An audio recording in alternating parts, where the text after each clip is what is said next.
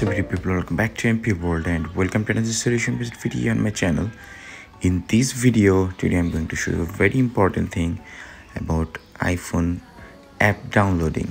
So on my hand this is iPhone 6, which is very old model. This phone has released on 2014. So like in this phone, like if I try to download like iOS, Twitter or YouTube, so these apps are not downloading because this phone is running iOS version 12, which is very backdated one.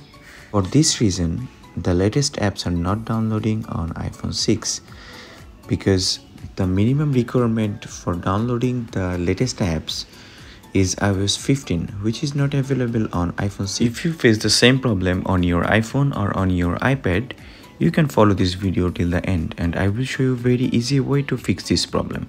So here I'm trying to sign in with my Apple ID, which is old Apple ID. So if you have the latest Apple ID, this Apple ID won't be able to download the latest version of apps on your old model iPhone. So in this case you need to take the old Apple ID, or if you don't have the Apple ID, old Apple ID, so if you have, like if you in your family member, if anybody have the old Apple ID, you can sign in here with that Apple ID. Then you can download all apps now, like the latest version of apps on your iPhone 6 or on your iPad. So now let's go for the searching. So here is the search option. I'm going to search the YouTube here. Here is YouTube and let's see what happens. You can see here the apps is showing already downloaded.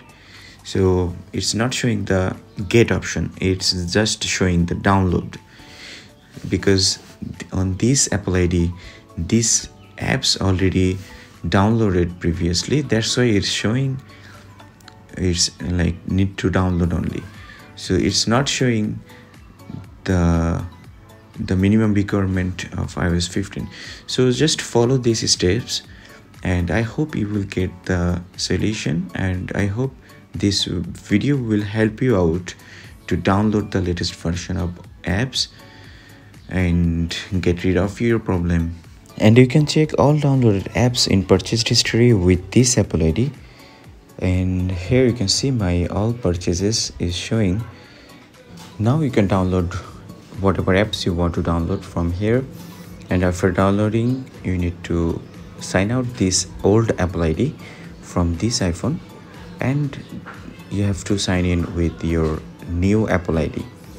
That's it. Thank you for watching, and if you get any trouble please let me know on my comment section below, and I will come with another solution based video. Till then, stay healthy and stay happy.